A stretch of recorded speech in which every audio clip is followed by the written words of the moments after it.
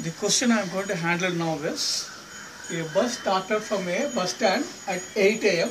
After staying for 30 minutes at a destination, it returned back to the bus stand. The destination is 27 miles from the bus stand. The speed of the bus is 18 miles per hour in onward journey. During return journey, the bus travels 50% faster. At what time does it return to bus stand? So A option is 10:30 a.m., B is 11 a.m., C is 11:30 a.m., D is 12 noon. See, actually this problem is a speed time distance problem. This is a speed time distance problem, but a very simple one. So what happens is, a bus is starting, let this be a bus stand. This is 8 o'clock.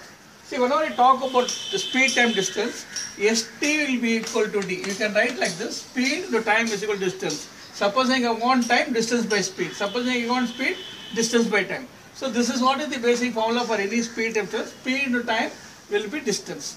Now what happens is, the bus is starting around 8 o'clock. It is going to a destination, and this is a destination. So this is destination. We don't know. Let it be some X, Y or Z. So destination is here, and this distance is 27. This distance is 27. So I'll have to find out when the bus reaches here. At what time the bus reaches here. So this has to cover the distance of 27. So distance by speed will give me, because the speed is given, distance is given. So time will be equal to distance by speed. So this will be equal to D is, so distance is 27. Speed is given as 18. Speed is given as 18. So because the speed is 18 miles per hour, so this will be equal to 1.5. So bus is starting at 8 o'clock. And then it is traveling for 1.5 means 1.5 hours. It is 1.5 hours. So the bus will be here at 9:30 a.m. It will be here at 9:30 a.m.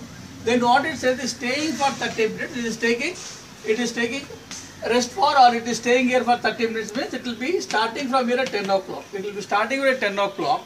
The return distance remains the same 27. The return distance remains the same 27.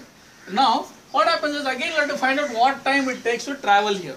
So distance is 27, this time will be equal to 27, but what is happening, the speed is increasing by 50% means the original speed was 18, on the return journey it is increasing by 50%. So 18 into 50 by 100 will be equal to 9.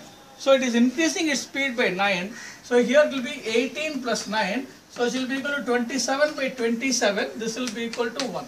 So it is taking 1 hour to return from here to here. So 10 plus 1 will be 11 a.m.